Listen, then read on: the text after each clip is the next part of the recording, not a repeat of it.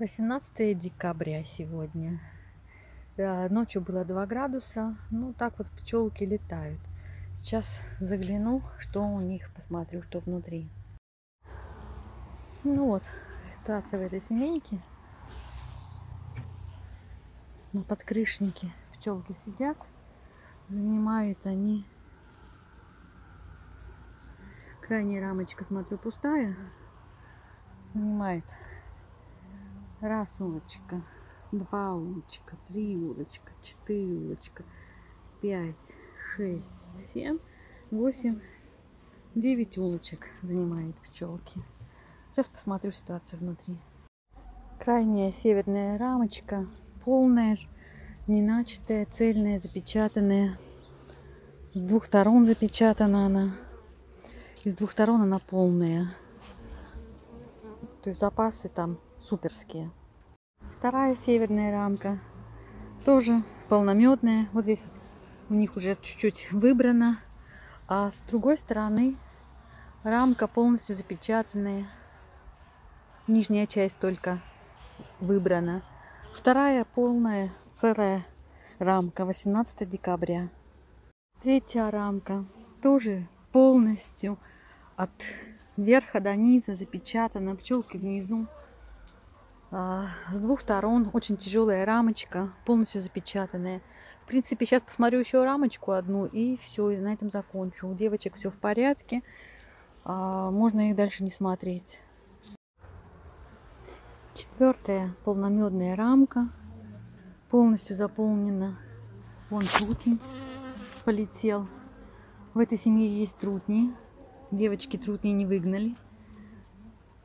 Полномедная рамочка, полная, тяжелая. Это четвертая рамочка. Вот так вот она с 2 сторон запечатана. Пчелки спокойные, очень спокойные. Вонючка вон у меня дымит в стороне, она совершенно здесь не нужна. Не пользуюсь, потому что девочки, как вы видите, очень спокойные. Вот совершенно спокойные.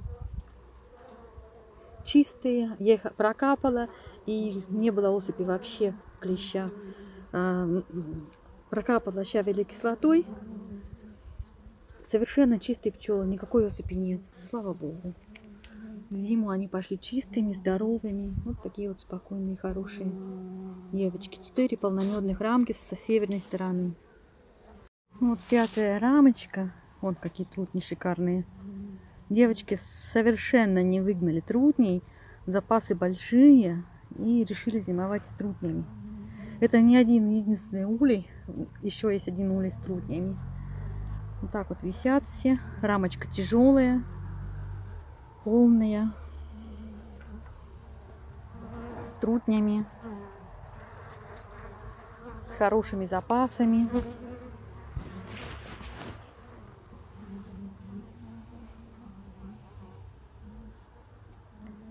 Пчелки спокойные. Чистые, спокойные. Когда достала, грозди висели. Это наша 6-я рамка с королевишной. Ой, только что здесь видела. Королевская. Спрятали они ее. Вот она. Королевишна. Королевская рамка. Все, дальше не буду смотреть. 6-я рамка. Вот она, королевишна здесь. На 6-й рамке. То есть она в центре гнезда. Вот такие вот рамочки. Дальше не буду даже смотреть, разбирать. Запасы у них хорошие. Нет необходимости беспокойства. 18 декабря. Вот это молодая семья, которая самая поздняя у меня семья. Матка погибла во время, когда я ограничивала для летней обработки. И это самая поздняя семья. Сейчас проверю, как она зимует. Она зимует у меня на 9 рамках. Пчелки спокойные. Даже, в принципе, можно и не открывать, потому что и вот так вот видно, пчела спокойная, значит, зимуют они хорошо. Совершенно спокойны все. Но все равно загляну, проверю, какие запасы у них. Ну, вот здесь вот крайняя левая рамка. Она не полнометка. Здесь вот пчелки сидят на ней. Полрамки запечатаны. А в нижней части сидят пчелки. Эта рамка не полная, выеденная.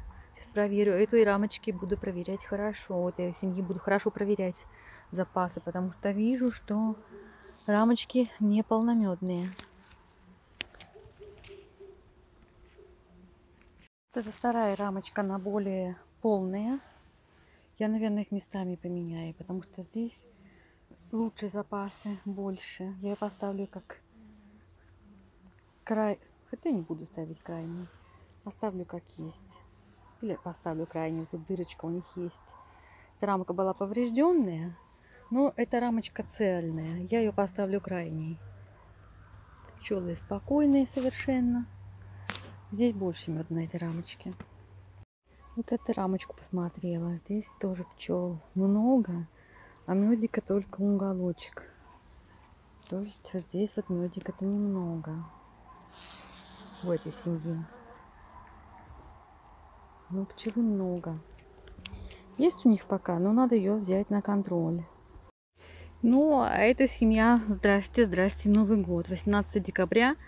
На этой рамочке не только закрытый расплод есть, но еще и личинка. Тут пчелки хорошенечко прячут. Вот в этой части такое хорошее блюдечко закрытого расплода и личинки. То есть этим пчелкам то, что зима, дела никакого нет. То, что у нас ночью 2 градуса и 0. Королевишна молодая, совсем молодая, продолжает сеять. Ну вот на этой рамке и королевишна. Куда вы ее спрятали? Куда вы ее прячете? Вот она. Вот она прячется. На этой рамке тоже есть расплод. Не собирается эта королевишна в зимовку уходить. Пчелки спокойные, закрывает расплод, мед есть. Так как семья большая, наверное, им рамочку добавлю, 10-ю с медом поставлю. Есть тем более, что рамочки, поставлю им 10-ю рамочку. 6-я рамочка, уголочек запечатанный, но вот здесь свеженький мед и свеженькая перга. Таскает девочки пергу, вот там вот все цветет маргаретки, то есть пыльца у них есть, перга у них есть. И вот здесь вот уже расплода нет, расплод на 2 рамочках, но здесь они укладывают пергу. Рамочка такая полная, поэтому этим девочкам я сейчас добавлю 10-ю рамочку, медовую отдам им еще одну. Досмотрела эту молодую семью. Семья очень хорошая, спокойная совершенно. Труднее есть, нет. На 2 рамочках расплод в центральных. И посмотрела, в принципе, запасы есть у них. Предпоследняя рамочка такая полная, запечатанная. И последняя наполовину. Не буду добавлять им еще рамочку. Пусть их будет 9 рамочек. Будет потеплее. И в январе сделаю осмотр. Если что, тогда добавлю рамочку. А пока там у семьи запасы достаточные, все хорошо. И пусть зимует пока так. Ставлю им назад перегородку на 9 рамок. А в январе будет видно. Может быть, какую-то рамочку вытащу и поставлю им рамочку полномедную. Полномедные рамочки у меня есть. Вот так вот они у меня спокойно зимуют. И королевишна продолжает сеять. Личинка и расплод на 2 рамочках. Пчелки очень спокойные.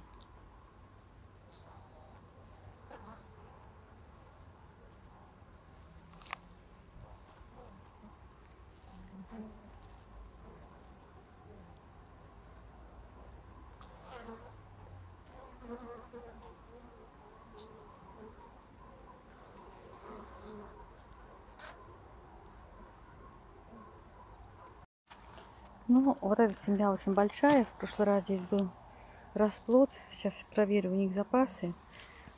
Гнездо сразу видно здесь в центре. Пчелы спокойные. В принципе, у них все хорошо, но гляну я запасики у них. Пчелки чистые. Слава Богу.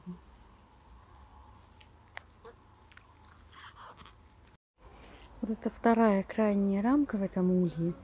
Полномедная, вся запечатанная хорошо. Пчелы снизу висели. С двух сторон полномедная, тяжелая, запечатанная. Вторая рамка. То есть в этой семье все тоже хорошо. В принципе, можно не проверять. Но я хочу посмотреть, есть ли у них расплод. В прошлый раз у них был расплод. Вот это четвертая центральная рамка. И вот тут вот, кроме того, что перга, тут положено яйцо. Не знаю, телефон покажет, не покажет. Королевишна положила яйцо. То есть вот эти пчелки тоже, здравствуй, здравствуй, Новый год, не собираются зимовать. Положено яйцо. Ну вот в этом улье, вот он, в центре королевишна сеет. Личинка. Третья рамочка с расплодом. Немного расплода, но он есть. То есть вот она, королевишна. Пчелы здесь злые. Запас хороший, но пчелы злые. И вот эти пчелы, они мне не собрали меда. Но запасы у них супер хорошие. То есть эти пчелы все складывают в гнезде. Поэтому с этими пчелами я буду думать, что весной делать. Злые. Запасы в гнездо только. И, в общем, вот королевишна. Весной решу, что с ними делать. Все, дальше не буду смотреть. Запасы у них хорошие.